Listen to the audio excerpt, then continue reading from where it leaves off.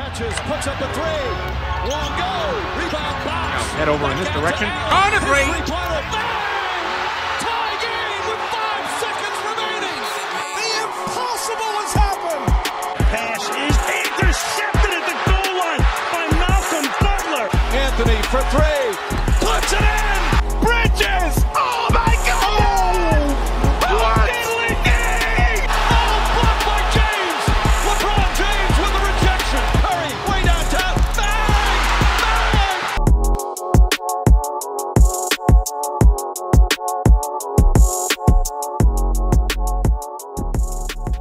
All right, we're back, guys. Welcome back to Cam's Corner. Joining me today, a senior guard from Rhode Island College in the Little East, second leading scorer currently, Keyshaun Jacobs. Keyshaun, I appreciate the time, man. And how's it been?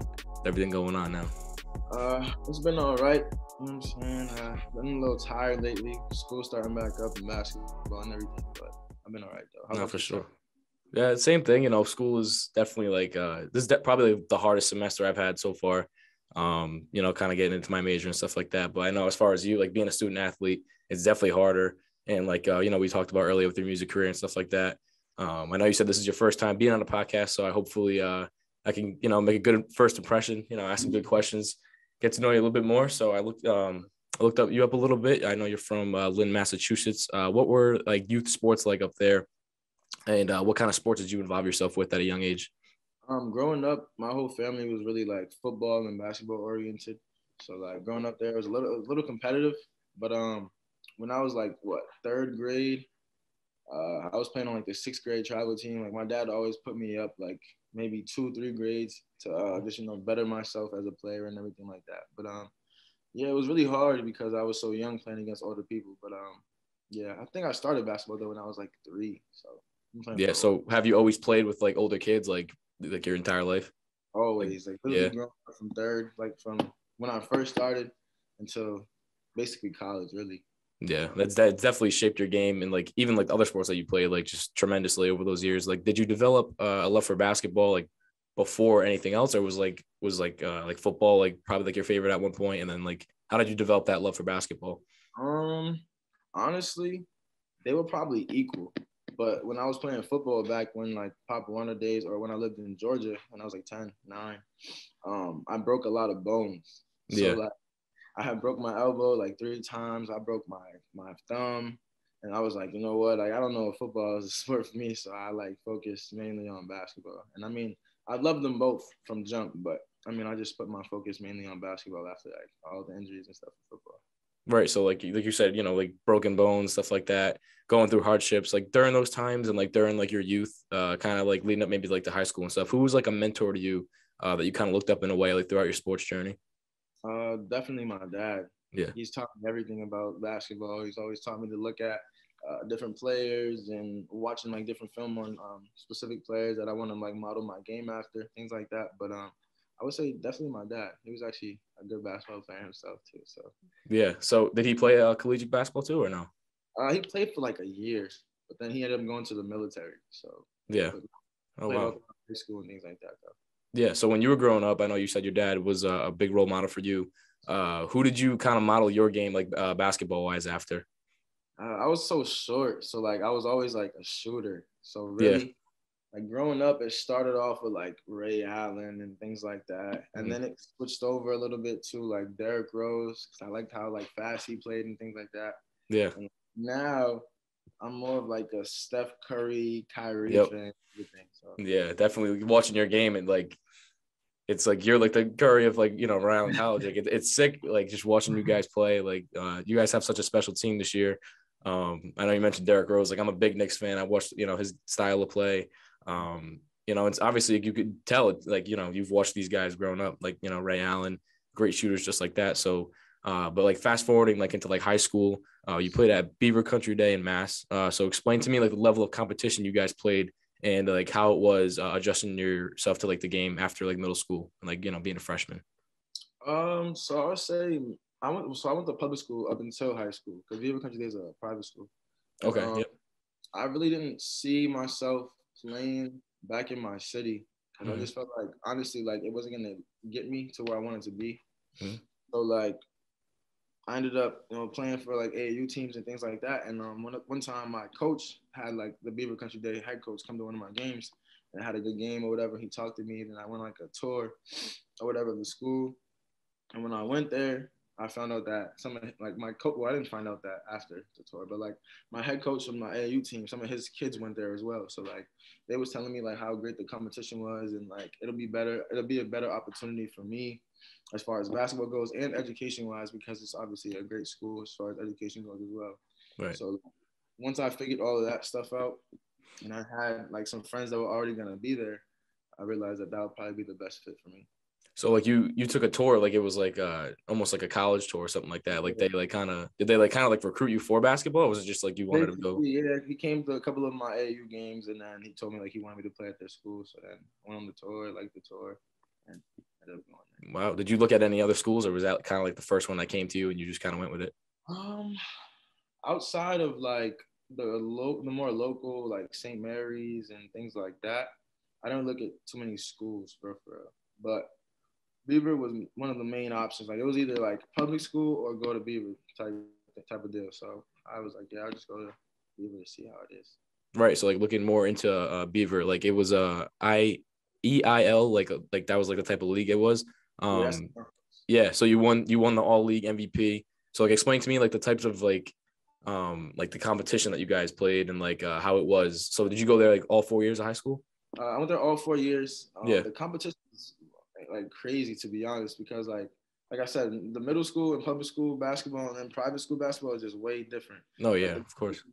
You're getting like a group of guys that like actually care for the game and like really like put their all into the game, and like you're playing against really good competition. Like when I first got to the school, my freshman year, I think almost everyone in the starting five could have played like afterwards. Like everybody, like they were all great. The point guard, shooting guard, like from point guard to center, it was all great players. Like, yeah, like the competition was great though. It was really good competition in high school though. I think I did a lot. Bro. So like I mentioned, like you won the league MVP. Was that? Do you know what year that was? That was probably my senior year or my junior year, one of those years. So how did you feel like when like you found out like you were gonna be the MVP of the whole league? I mean, I kind of had a feeling. Yeah. Like, I was having a good season, so I was like, I deserve it. So once I found out that I got it, I was happy. I was extremely happy. So yeah. So like being the MVP absolutely, comes with patting the stats, playing tremendously, bring your team, to playoffs and stuff like that. How did you? So like your first college, how did you hear about Morehouse and like how did like were there like scouts there from Morehouse, like watching you throughout high school, or like that? How did that come about to you? That story is crazy, to be honest. So throughout high school, like I want to say my first injury in high school was probably sophomore year or junior year. But so you dealt with injury like in high school too. Yeah. Wow. So injuries, right? So I think like sophomore year, I have played in the AAU game. It was going into my junior year. Went up for a layup, some kid pushed me, whatever. I dislocated my shoulder and sprained my AC joint. So my first game back from that, I did a Euro step, got tripped. I dislocated my other shoulder. Mind you, Jesus. At this point, I had George Mason, BU, Lehigh, who else was there? Harvard, Dartmouth, like a local like Ivy League school. Stuff like that. George Mason's they're in the A10, aren't they? Or no? But I know they're D1. Yeah, so I had a couple of those schools like interested in me, and to be honest, like I know Dartmouth, Harvard, they wanted my GPA to be a little bit higher. I think it was I think I left high school with like a 3.1. They wanted it to be like a 3.3 or something like that. Mm-hmm. But I had schools like that looking at Cornell too. But so once I got injured in that AAU game, they were gone. Like I just again. So then I think it was we had like a day of school where my senior year, where it was like we told everybody where we were going to college or whatever, this and that, and I didn't know yet. So I ended up leaving. I left school. I applied to a bunch of schools, but I left high school and without even knowing where I was going really.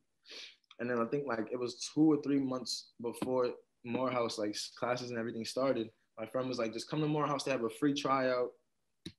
Just come down, fly down with coach, and then like just try out for the team or whatever. So I went down there, and to be honest, we had like a 3-hour workout, and Yeah.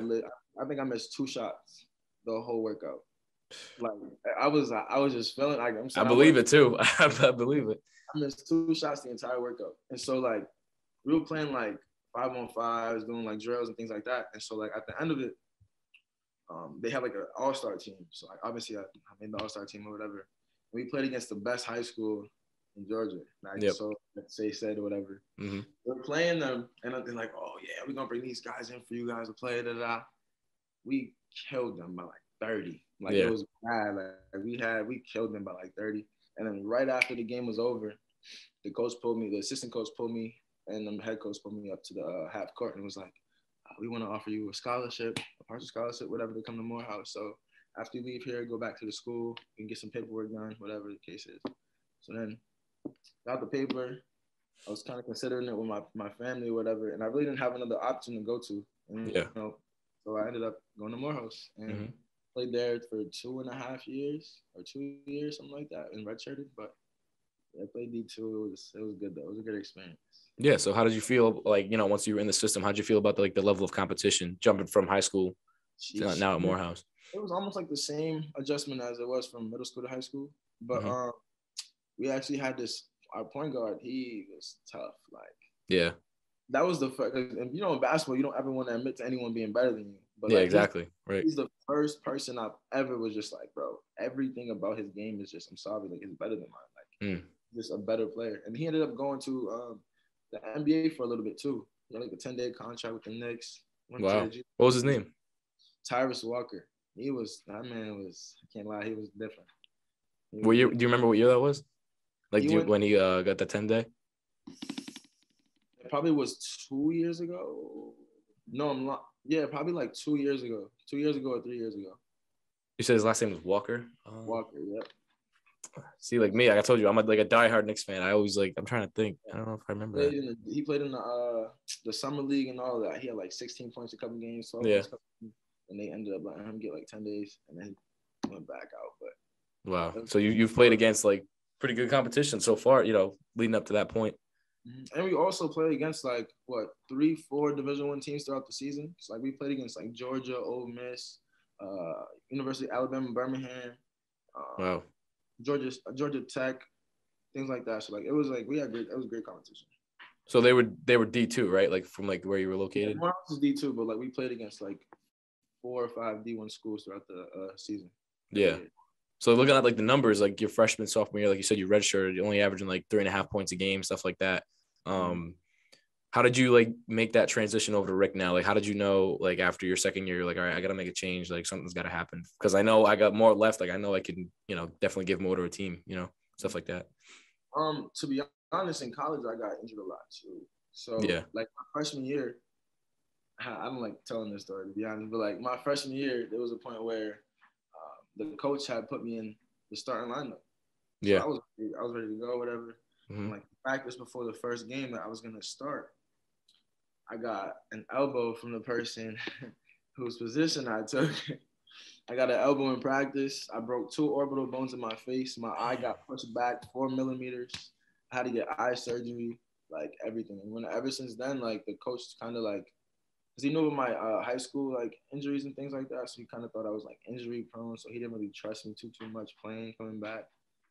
Then I had like other injuries too, so it just messed everything up for me. So then after that trust was kind of gone, I realized that I had to make that change, and that's why I came to Rick, because Coach Glenn, he was recruiting me since I was in like 8th grade, 9th grade, coming to all the games that they could. Yeah, like so. Wow. I was kind of already comfortable with him. So once I told everybody that I was transferring from Morehouse to come back like locally, he was like one of the first people to call me. So I was like, okay, that's the right fit. He says I can play my game, shoot, you know what I'm saying, have a green light, whatever the case is. So I ended up coming here. Yeah, dude, injuries is definitely like, from what you've been saying, it's just tough breaks. Like, you never know what could have happened if those injuries didn't happen. But after making that transition to Rick, junior year, averaged 20 points, had a season high 33, bunch of 20-point games and stuff like that. So how grateful were you that Coach Glenn, took you under his wing and gave you the opportunity to like show everybody what else you got after injuries and all that stuff? extremely grateful. Me and my dad actually talk about this all the time, to be honest. Like, I didn't know what I was gonna do. I was stressed out when I was at Morehouse. Like, I got in like a little funk, like kind of depressed in a way. Mm. But, once Glenn told me like he was gonna let me do what I want to do, like green light, whatever the case is, let me do my game. I was just like, thank God, because I was praying on it. I was literally praying on like another opportunity. Like I'm like, I worked too hard to not play college basketball somewhere and like to get minutes and do things. So I'm like, once he gave me that opportunity, I was crazy happy. Like I was just extremely happy. And now I'm here still. So my last year. So yeah, it's dope. Do you think you're gonna have like a graduate year, like a fifth year, or you're not sure yet? I've been in school for so long, man. Yeah, I know. I feel you. Yeah. My goal right now, because I kind of have another semester left, just like an internship for a semester. Mm-hmm. But after that, probably the following year, I want to go play overseas somewhere. And, yeah, that's definitely a good route for sure. So that's the goal for me right now. Yeah, definitely. So like going back to like your junior year, like how much did your confidence boost like after like you were in like the starting lineup and you actually got minutes and like, you know, you were able to play like your type of basketball? Like the confidence was always there. I feel like it Mm-hmm. was just kind of taken away at the same point. Like, but like once I already knew like he was giving me the opportunity to play, Glenn was giving me the opportunity to play, it was back. Like the confidence already back. Like I said, I put in too much work over the summers and over the years, like working out and things and working on my game. So like I already had the confidence. So once I played that first game, whatever the case was, second game, whatever, I was ready for it. So. Yeah, so like how was it moving to like Rhode Island, and how was that transition for you as a student, one, and like as an athlete as well? Student wise, it's a little different. The school's a little different. Like I think classes are honestly a little more difficult here Mm-hmm. in Morehouse, but it's not too bad. Like honestly, high school prepared me for college extremely because we had 10 pages, 15 pages, 20 pages, like Mm-hmm. knocking those out. And I haven't really had anything like that, anything crazy like that here. But school wise, it's pretty cool. It's pretty calm. Like the school, like there was a lot of celebrities that came, and like it was like a well-known school. Wednesday, so it was it's called the AUC. Like it's Morehouse, Spelman College, and then Clark Atlanta. Yep. And like Wednesday, we would have like some celebrity come perform or whatever for like in our like middle section of our campus. Thursday, I believe, was at Clark Atlanta, and then Friday was at Spelman. So like it was just crazy. Like it was a lot going on always, like throughout the week. But like coming here, I don't really see too much of that at all. Like honestly, Yeah. The parties and things like that, it's not really as lit as it was out there. Like No, yeah, definitely. Like school wise though, like I said, it's not that much. But basketball is really why I'm like here. Like yeah, for sure, definitely. A lot more happy to be able to actually play basketball than to just be out of school sitting there not wasting talent. I feel like so. Right. No, I definitely feel that because like for me, like I commute. So it's like I live right down the street. I live in Johnston. So like probably like 5 minutes away. No, like, you know, really parties or anything like that. And like I've been like, yeah, I know you've seen me at the games and stuff, like announcing, doing like PA and stuff. I've been thinking of like transferring to URI like for my junior year to do like broadcast and stuff like that. So not that I'm nervous, but like I've never had a transition like that because I've always been home. You know what I mean? I never really moved anywhere. So I can only imagine like what that was like for you, you know, going from Morehouse in Atlanta now all the way to Rhode Island. So, but like kind of like on the Rhode Island, like, you know, on that kind of pace, like as far as your teammates, like you guys have had such an amazing bond since your junior year. How well has that helped you like win games and just like bond with them in general, like off the court? It's crazy because like I think our bond initially this year was better than it was my junior year. But our junior year, our bond was there. We did have some disagreements, obviously, like every team does. Mm-hmm. But that bond definitely helps, like with chemistry on the court. Like if you guys are seeing each other off the court, you know, chilling with your friends or whatever, off the court, like it just translates over to the game too, like on the court. It's crazy. Like definitely you can, and then playing more time with like different players and stuff like that. Like it kind of just like, you know what guys' spots are, like I'm saying where their sweet spots are, or you know he's gonna cut back door instead of come all the way to the top if I'm going to the wing, or it's like just knowing different things. Like I think spending time with people and practicing a lot with people, like it builds that chemistry like tremendously. So yeah, well, what was it like the first couple of days of practice your junior year, like when you first met them? Like did you guys have a bond like right away or like? Not really. People kind of like standoffish a little bit when I first got here. because like you know what I'm saying, I'm coming in and then Glenn's telling me to shoot the ball from half court, so it's like people kind of like Right, yeah. look at that a little certain way. But then like as I kind of gain their confidence and their trust with my game and my shot or whatever the case is, like they were kind of okay with it. But Of course. Yeah, definitely. Like it's been helping you guys a tremendous amount. Of course, with Cheyenne, like you guys have like almost like all the pieces of the puzzle with Jordan, Oos. Like I actually played with Oos in high school because he went to Woonsocket in Rhode Island. Yeah, I played at Johnston. They'd always come like the first game of the season. Always they were Division I, we were Division II. They would always come and play us at Johnston. So it was kind of cool. I don't know if he remembers that, but that was pretty cool. But so as far as this year, right? Explain to me how your mindset has been throughout the course of this, like, you know, this championship run. Like you guys, this is like the year to win a championship. You guys have had the momentum. Like, explain to me what your mindset's been like throughout these games. The mindset is just like we want to ring.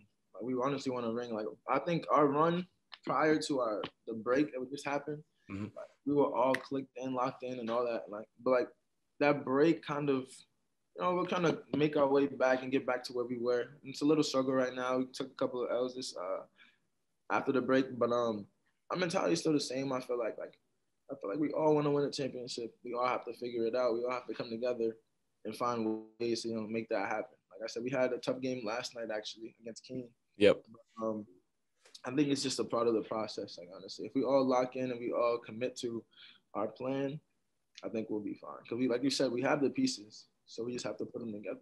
So yeah, for sure. And like you said, like the tough loss to Keene State, I think that's the only really like team that's really giving you guys trouble because, you know, obviously that overtime loss to Dartmouth, like you guys could have easily won that game. Like just simple, like one little simple thing that could change like the entire game, like close losses and stuff like that. So you guys will definitely, you know, you guys will be all right throughout the rest of the course of the season. And I hope playoffs goes good as well. But there's one game in particular I want to talk to you about when you guys played Curry. When you had 44 and you broke, well, you actually tied the record for threes with you went 12 for 17 from beyond the arc. Like, so like what is your mindset throughout a game like that? Like, what were you thinking like during it, and like how are you feeling after it? Well, going into the game, I kind of already knew that I wanted to get the record. Like, I just had a feeling something that day. I told myself I was like, I think I'm gonna get the record today. Something like right before the game. So then when I found out the record was 11 threes or whatever, I think I had 6 at halftime. Oh, so you did break it. I thought you tied it. So you did break it. Oh, man, I broke it, yeah. I think I had, it was either 12 or 13. I don't know, something like that. But anyway, at halftime, I had half of the record, basically. So I'm like, oh, I got this. I know I can get it. Something like that. So I was like, second half, or maybe it was 10. At half? No. Something like that. No, it had to be like 8, something. I remember something like that. I think the record is 10. Or it was 10 or something. I think I have 2 more than the record right now. So then, yeah, it was 10 because you had 12. You went 12 for 17, yeah. 5 at halftime. So I'm like, oh, I can get 5 second half too, like whatever.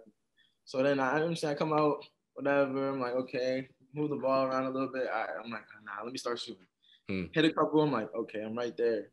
Hit like 2 more. I'm like, I'm 1 away. Hit it. And I thought I was behind though. Yeah. Like, I had it, but I was like, no. I think I need like 1 or 2 more. So he kept me in a little longer. And I hit 2 more, I think, or 1 more to get 12. And I'm like, okay, I'm done. I'm good now. I thought I was gonna be able to get 50 because there was still 8 minutes left in the game. Yeah. I had 44, whatever. It was gonna let me get 50, but I was like, whatever. I have the record right now. I'm in the record book or whatever. I'll just take it for what it is. Yeah, and like that was the most we scored like in a game like ever, like in college, right? 44. 44, yeah. Yeah, so like not even just against Curry, like in general, like what does your coaching staff do in order for you to get open, like off the ball, and like how have you learned to create space for yourself to get open? I gotta learn how to answer this question without like giving away too much. But, I would say. Well, I guess personally for you, so you don't want to give anything away with, you know, coaching wise and playmaking, but like for you, how have you developed like over the years like that creativity and that like shiftiness to create space for yourself? I know a lot of teams because like, I know I'm saying I can shoot or whatever. I know a lot of teams kind of they don't even focus on anybody else. Like when the defender, like he literally just at me the entire game, no matter where the ball is.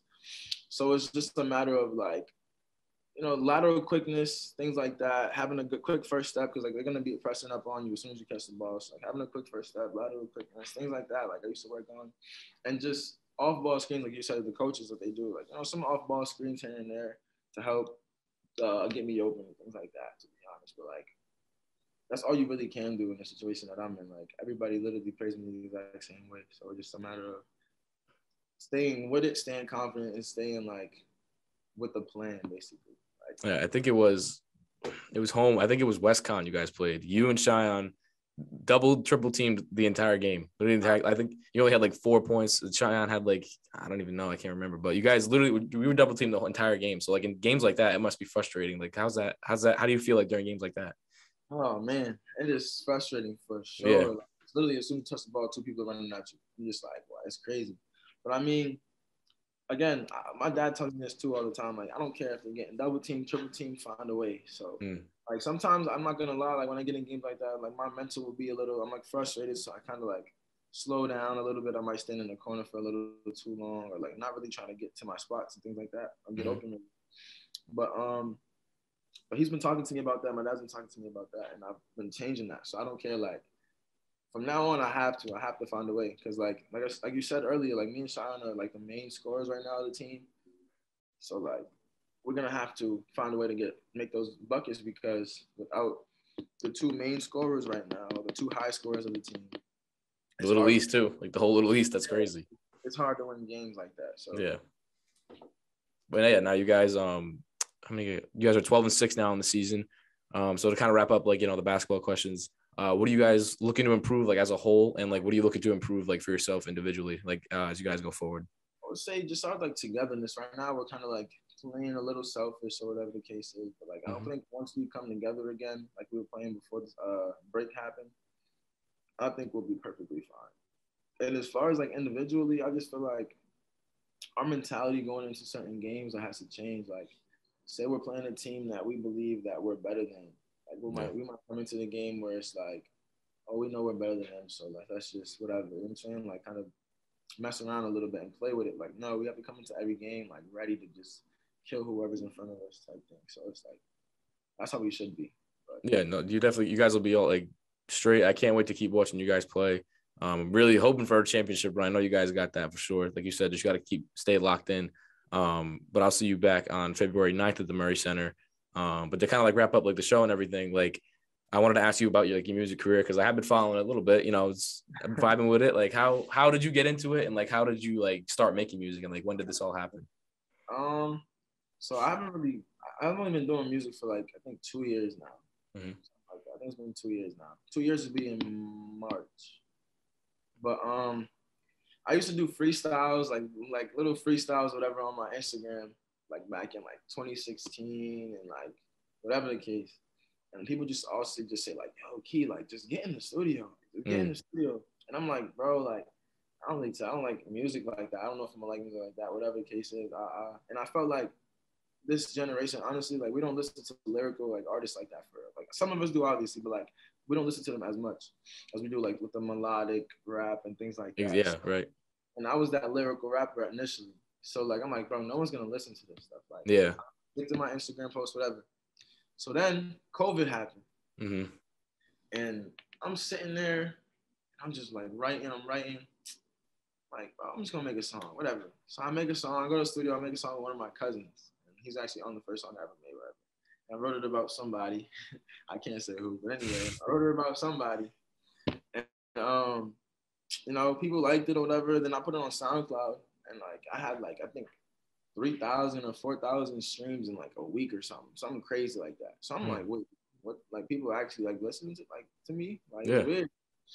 So then whatever, I kept going with it, and then I kind of started to like love it. To be honest, like when you go in the studio or if you're in your room writing, I don't write anymore. Like I freestyle everything now, but like you go to the studio, you make a song, and like it just comes like the outcome is just like dope to you. And like even if people don't like it and you like I don't know, that feeling of like I did that. Yeah. Like I love that feeling. So like when I go to the studio, whatever, I make a song, I'd be happiest. I can't be happy. Yeah. So after college, what do you see yourself pursuing? Like, would you see yourself pursuing like a music career, or like obviously you want to play overseas with basketball, but would you see yourself like kind of doing both? I would definitely do both. Sure. Yeah. I'll go overseas wherever I'm at, try to find a studio out there and still put out music as much as I can, make videos as much as I can. Like that basketball is never going. That's not going anywhere. Yeah. It's not. I would never choose music over basketball. I can't lie. That's not a thing. But It's actually crazy though, because I've had a few people. I could have had a couple of like kind of big name-ish artists on a couple of my songs, but obviously money is a huge thing when it comes to like those features are like crazy. Like looking at them, and like there was one person. I don't want to say who again because I kind of like I feel like when I talk about things they don't happen. But there was one person.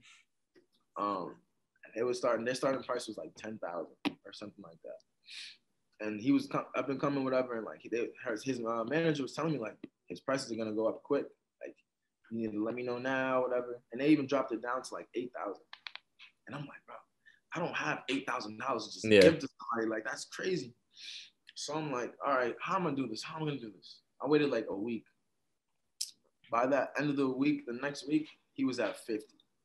I was like, it's over. 50. Like he went up to because he's a big like person. Like he kind of a big. Like again, I don't want to say who, but like it's a big name. So like he went up to 50. I'm like, damn. And then now, to be honest, this happened just yesterday. One of A Boogie's artists, his name's Lil Reek. He made a couple of songs with one of my friends from back home, and he played one of my songs for him yesterday. He was messing with it. He liked it a lot, so whatever. Yeah. He said I could tap in with him soon, so hopefully I get that feature too. It'll be dope though. It'll be dope. Yeah, for sure. I hope like whatever you do, man, just keep pushing. Like do both of them at the same time as much as you can. Like if like as much as you can push it out. Like once it comes to like all right, I got to pick one or the other. Then obviously you got to make a tough decision. But like great things from you, Keyshaun. Like appreciate the time that you've had today. Like I know everything's been so busy, but to kind of end off the show, my last question, I want to ask you. What did you think? What did you think of the show, and like who would you want to see as like a future guest? Okay. Are you open to like anybody like outside of Rick or just like no, bro, anybody? Because I've been talking to I try to talk to as many athletes as I can, like any college athletes. Obviously, I've talked to some like professional coaches and like past players. Anybody in like the sports. It could be any sport too, not even just basketball. I would say. One of my friends, JC, he goes to UMass Dartmouth, actually. Plays on the team there. I think you should interview him. It'd be a great interview. And as far as the interview goes itself, like the podcast itself, I think it's dope. I can't lie. It seems like you've been doing this for a long time. Like your questions are like right after, Dude, I've only been doing this 2 months now. This has been like 2 months. Man, it's crazy. Yeah. It seems like you've been doing it for a couple of years now. I'm not gonna lie.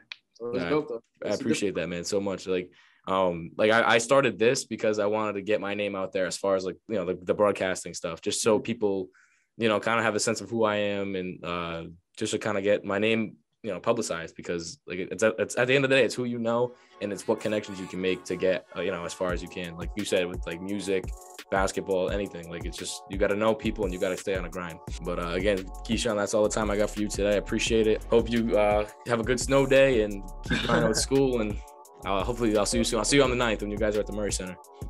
Thank you for having me. No problem, bro. Anytime.